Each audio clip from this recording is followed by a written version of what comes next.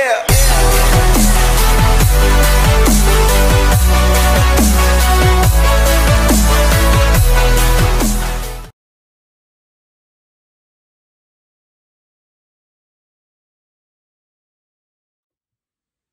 Afternoon guys, Al here again, off on another adventure. So tonight we are off to Charmouth.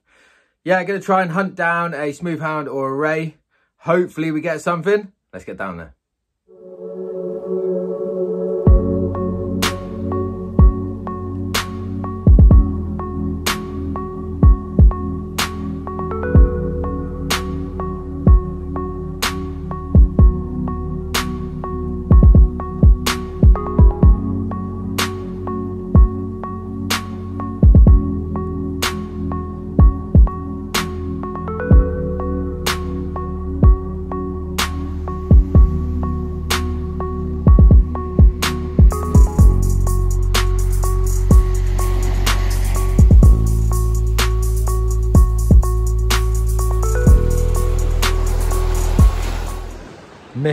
Mission.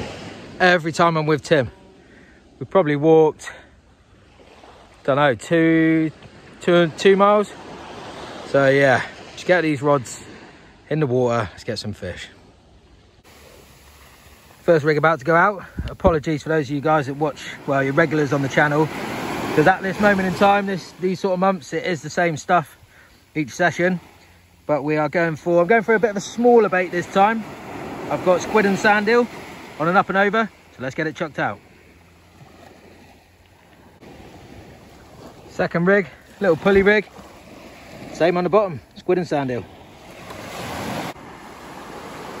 So usual setup for the rays, Century G5, paired up with the Achios fire loop, Century CLD, Achios air loop R8.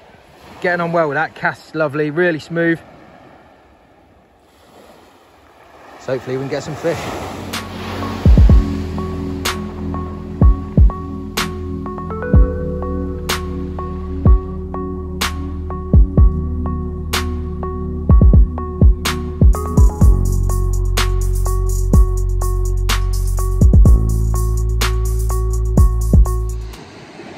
So I've been in the water now for just shy of 2 hours. Nothing yet, but I always swear by night time.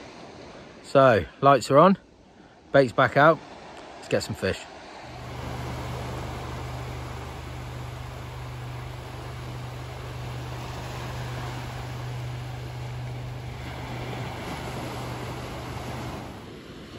So, a couple of pouting pulled out, time to get the softies on. Just had a couple of good pull downs.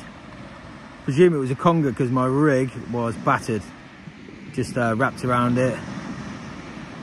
But yeah, just Chris has had a couple of pouting, Tim's had a pouting, I'm still blanking. It's about half an hour into the flood now, so unless it switches on, we're going to give it about another hour and call it a day. Tim is moving pretty sharpish. Just had a small little cliff fall there.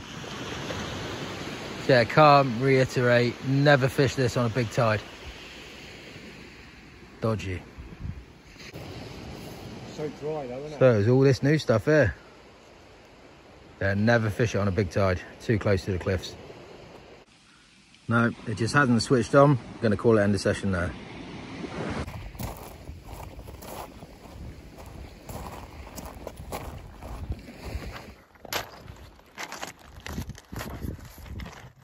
There we go guys, another session done. Not the best. Like I've said on this channel, I'll show you every session, even if it is a blank, which I did end up doing.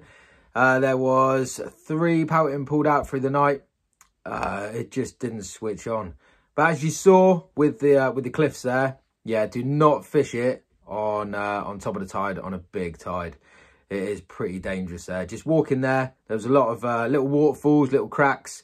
Just be really careful. As for the fishing, rubbish. On to the next session.